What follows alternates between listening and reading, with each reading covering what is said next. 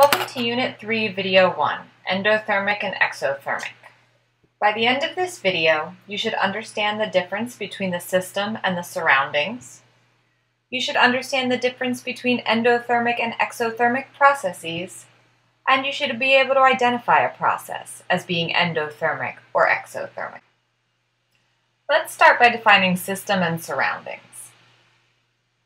The system is the part of the universe on which we choose to focus, and the surroundings is everything else in the universe. Take, for example, this beaker full of ice water.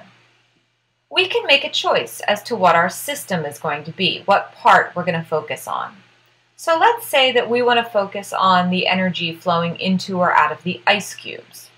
We can define the ice as our system. That means everything that isn't the ice is the surroundings. So the water, the beaker, the air, the table the beaker's sitting on, you, everything else that isn't the ice is the surroundings. We could also choose to look at the energy flowing into or out of the water and the ice in the beaker. That would make our system the ice and the water. In that case, our surroundings would be the beaker, the air, the table, you, everything else that's not the ice and the water. So to a certain extent, the system is a matter of choice. The surroundings is just everything that isn't the system. The distinction between system and surroundings is important when we try to understand the difference between endothermic and exothermic processes. In an endothermic process, energy flows from the surroundings into the system. Energy is entering the system, endo, to enter. This causes the system's temperature to increase and the surroundings' temperature to decrease. An exothermic process is the exact opposite. Energy flows from the system to the surroundings.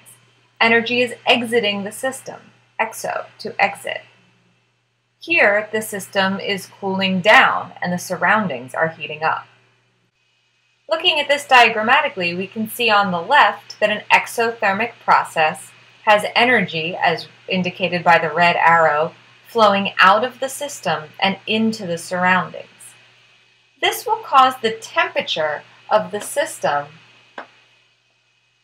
to decrease and the temperature of the surroundings to increase.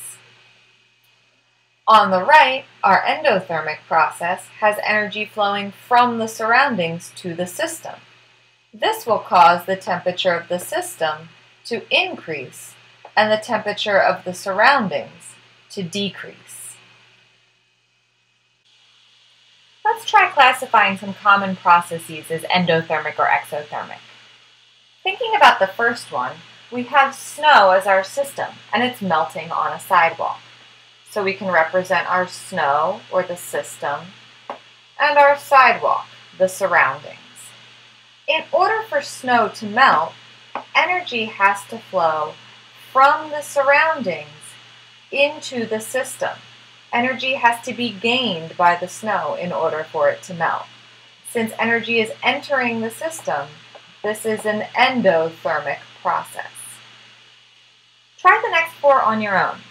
When you come back, I'll display the answers.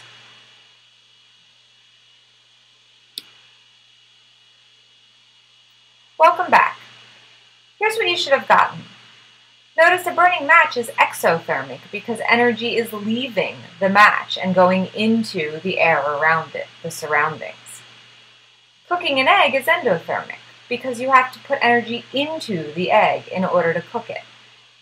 Water condensing on your bathroom mirror and making ice cubes are both exothermic processes, because in both cases, energy must leave the water or in order to turn it into liquid water or solid water in the case of ice cubes. That brings us to the end of this video. Let's quickly review our goals. First, we looked at the difference between the system and the surroundings. The system being what we want to focus on, and the surroundings being everything else. Then we looked at the difference between endothermic and exothermic processes. Endothermic processes are processes where energy enters the system, And exothermic processes are processes where energy exits the system. And finally, we looked at how to identify processes as being endothermic or exothermic.